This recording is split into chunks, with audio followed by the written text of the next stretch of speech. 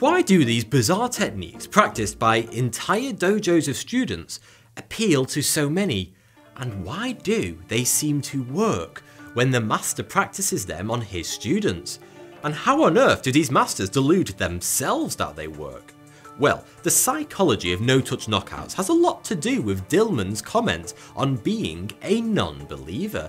It turns out, if you're a believer, you likely will be knocked down by these no-touch attacks. In fact, Dillman has convinced dozens of students that he can knock them down and out without ever touching them. It's remarkably similar to techniques employed by gangs, religions and cults. That is, vulnerable people are offered safety and a sense of belonging. The more they invest their lives into the group, the more they double down on their belief, the more it becomes part of their identity.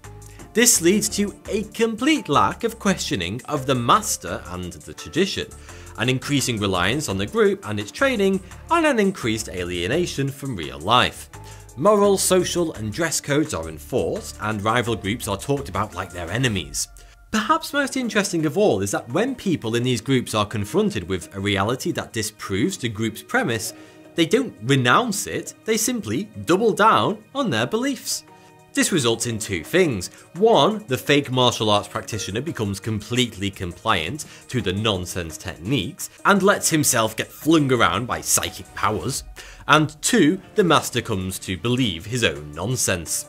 And as is the case of Yanagi Ryoken, living out a power fantasy kept alive by vulnerable people who are easily manipulated, until he ends up having a brutal reunion with reality.